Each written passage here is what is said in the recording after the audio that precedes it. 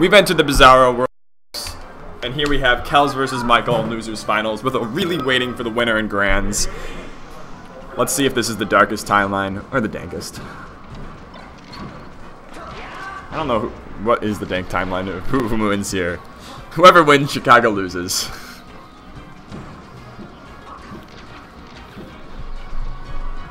Alright. Kelly opened up with a smooth movement and some lasers. Michael got a pretty raw pound in the middle there. That was pretty cool. Oh man. Michael was rolling around the stage there. It was looking grim.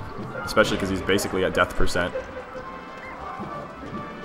That's my favorite part of the old Mango Puff guide, is that like his rationale for why you should be aggressive as Puff is he's like, you're gonna die anyways, you might as well.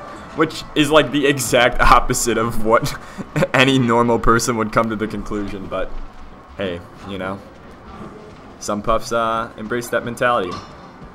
Michael can be one of them, frankly. He can have his moments of just like sheer aggression, but I doubt that that's going to come out versus Kels unless, you know, he has to really clutch it. One back air.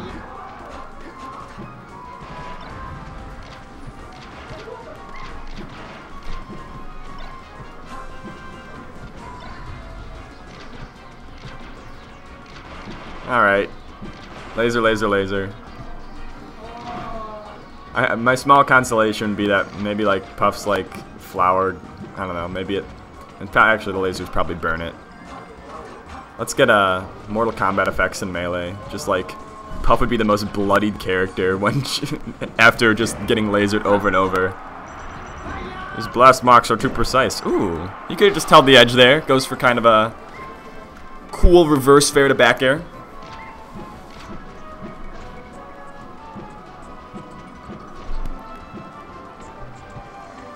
We got fighting in the chat. Yeah. We got fighting in the chat. Abu claiming that Michael's clear record on net play is not significant enough to merit the title of King of Chicago. But right here, with Kels with a stock lead, it seems like the King of Chicago is rearing for grand finals, but I wouldn't count Michael out. He has a set win on Kels, just the one. And I think once you break that barrier of beating somebody that you haven't beaten before, makes it a lot easier in the future. You know that you can do it because you did. Gods can bleed. Gods can bleed. I seriously think that's a huge deal. Is that like people freak out when they're getting close to beating somebody they've never beaten before, and that causes them to choke. Yeah, I definitely think this is a thing. All right, I gotta watch the set with you because Kelly is playing Blue Fox so that I can learn by his example. Is that what it means? Is he signaling you? I play Blue Fox. Yeah, he wants me to watch so I like know how to do stuff. Maybe Kels isn't so bad after all. Maybe. Maybe. Let's not get ahead of ourselves. Yeah. That's still not fatherly confirmed. instinct does not necessarily mean good person. Wow, I'm surprised that angle attached to the ledge. Dude, that's a dank angle. Ah, man, it's really hard for me to find it in me to believe in Michael here. I kind of want to see the comeback because I think Puff comebacks are pretty hype. They have to get a lot of big plays, but oh yeah, it's so hard to come back from behind. But what more often happens is they just like spam back air. But not Michael. Michael doesn't need the back air. No. He's got his friend the up air and up throw chases. He wasn't able to complete it with a rest or get him off stage, so it kind of went to nothing. 42%. Pretty cool. Yeah. People in the chat talking about Red Fox. Green Fox, perpetually slept on. Green Fox? It's a relaxing with color. Red stripper boots. Hey man, some of us are into that.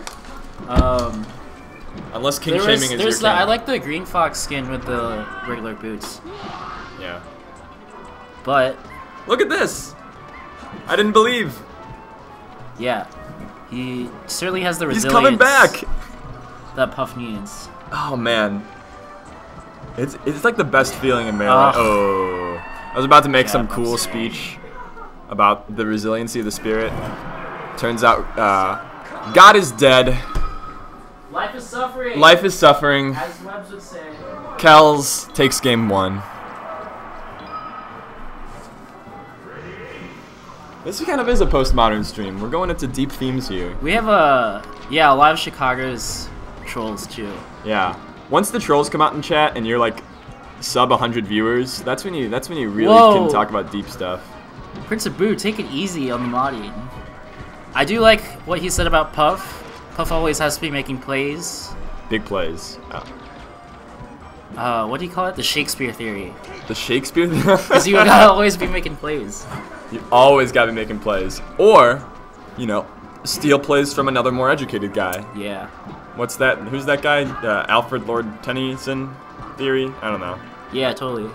There's a guy. I'm a big believer that Shakespeare actually did write all of his plays, though. Which would be incredible. Nietzsche and Melee, classic combo. Nietzsche and Melee. The combo is true. Dude, here's the thing. Oh, People say 20XX is dead, and they say, oh, yeah, well, Hacks is dead, not 20XX. But what really that phrase means is that the idea of playing suboptimally has died. That's the point Hacks Money was making when he claimed 20XX. Hacks is Nietzsche. Hacks is Melee's Nietzsche. Hacks? Nietzsche. Nietzsche. I heard Hacks might be coming back with the Smashbox. Yeah, it's true. Since it'll be easier on his hands. Even Fox's movement sounds like Nietzsche. Nietzsche. Oh yeah, dude. Nietzsche.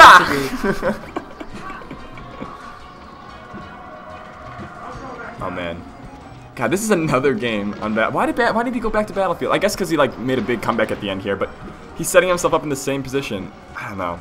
Yeah, I'm not sure. I'm never a fan of players going back to places they lost. I'm not sure if it's to learn the matchup on the stage or Learning? Well, he was close, right? Ugh. One stock. I don't care, but he lost. Like, you still lost. You should just go to the better stage. Yeah, like, or not necessarily a better stage, but run a different experiment. Like, is it so risky to try at something else? What have you got to lose? Well, hard to say. Basically going back, yeah. Oh, man. The sad story. Yeah, I'm trying. All right. Oh, I really that was a huge play. If he can finish this off here, that was good. Really good. 0%. Got him down to 2 stocks. All right, Kelly, laser. Yo, I agree with the boot. Melonhead is a wall. It is hard to get through, but Kelly. You know what? Michael is going to disassemble the male patriarchy. The proletariat is going to take on the bourgeois, one stone at a time. Take the bricks and return them to the people. Dude, Michael is playing against the king of patience here. It's patience versus patience. Yeah, he's really... The buzzword of the day is patience. The reality of the day is 6-minute games. Okay, I mean, it's smart that Kelly is keeping the match in the middle because... Ooh. He made another comeback! Oh, come on. Oh, if he had finished that off there, that would have been so clutch. He's still got a chance, though.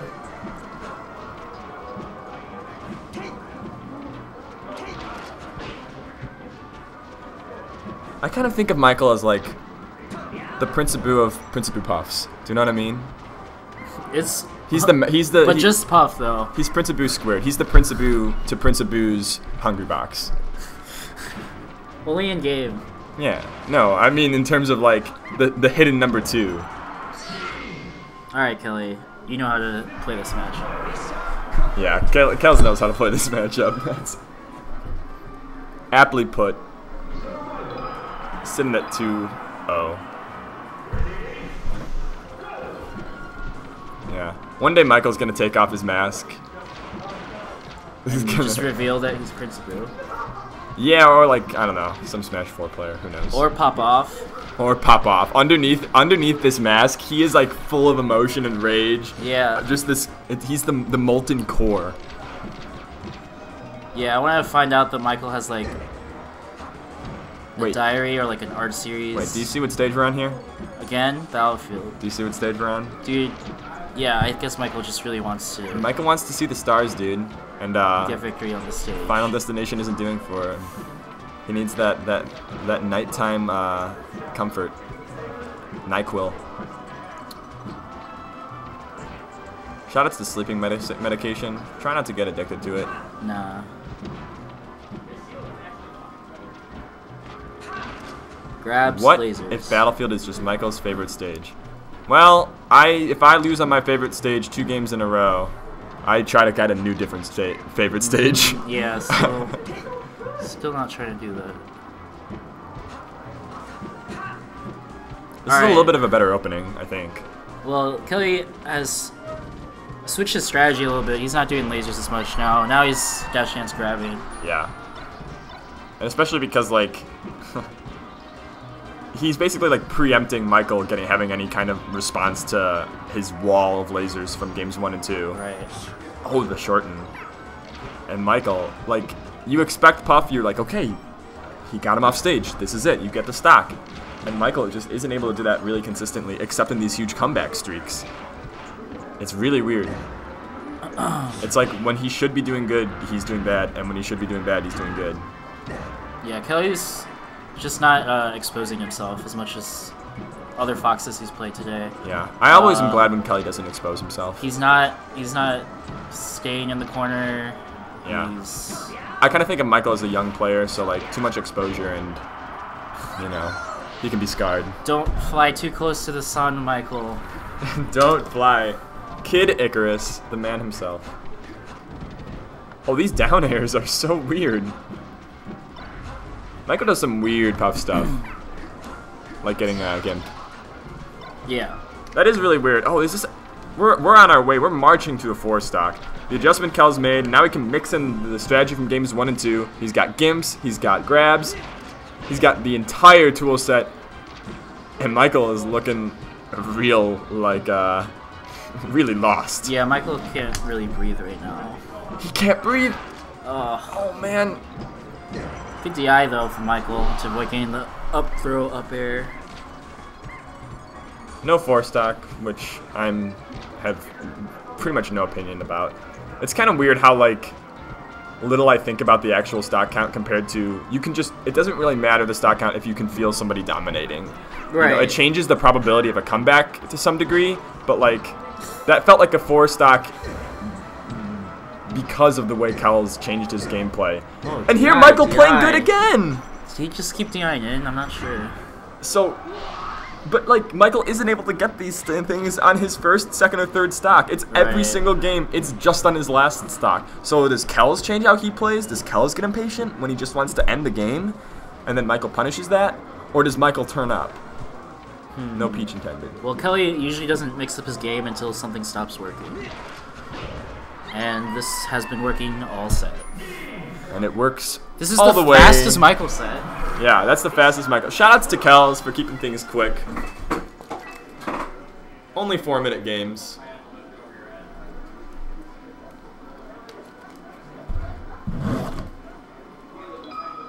Actually, nah.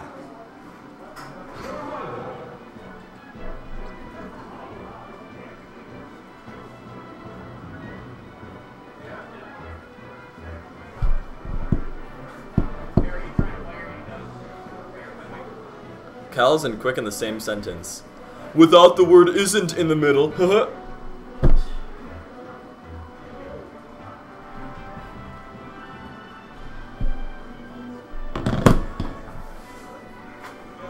Alright. Losers finals is over. Grand finals. Gonna see another set of O'Reilly versus Kels. Kels versus Dark O'Reilly. O'Reilly has sold his soul in order to win. He will laser you for 5 minutes, if need be.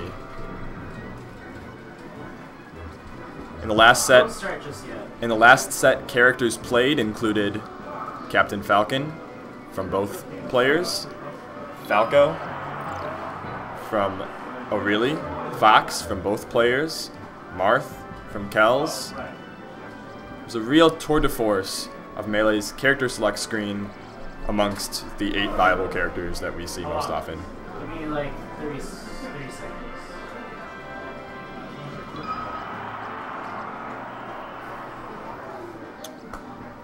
Generic Joey, hour and a half from GHQ, that's walking distance for Midwest Smash.